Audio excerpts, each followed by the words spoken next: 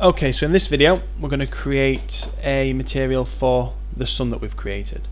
So I'm just going to press F to frame that up so I can see it a little bit better. There it is. Okay, the first most important step before we create any new material, especially now that we've just created this one for the projector, is that this work area has got something in it. If I create a new texture from here, that's still going to remain cluttered. So before you create any new texture, you need to clear the crap out of the way.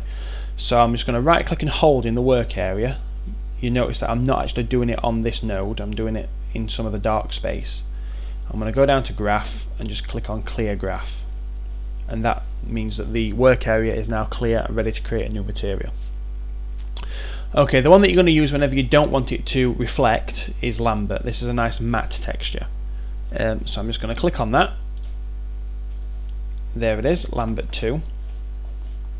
And I'm going to rename that Sun M and hit enter. And what I'm going to do is I'm going to give this two colours to sort of mirror the way that sunlight works. So the colour itself is going to be a nice bright yellow. So let's see what we can find. Let's try using this. This is nicer. Can we get it any lighter than that? About that, I think. Okay, but for this one I'm going to change the incandescence, and that's going to add sort of a bit of a glow to it. So I'm going to go for dark yellow / orange for this. Okay, that'll do it, and you can see that that's now got a little bit of an orange outline to it. Okay, now this time when I'm applying this to the shape, I'm going to do it in a slightly different way.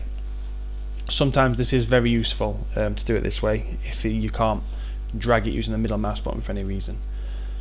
So I'm going to find my sun material in the materials first. There it is, Sun M. I'm going to select what I want to apply it to, and you'll notice that selects everything because of the hierarchy that's been set up. And then I'm going to right click and hold on the material and then go to assign material to selection and then release. And you will notice that that assigns the texture to all of these. That's fine, because the way that you work when you've got a hierarchy set up is you texture the parent first and then you texture the children objects later, which will leave the sun's texture intact. Okay, so that's that bit done. We'll have a look at texturing the boxes next.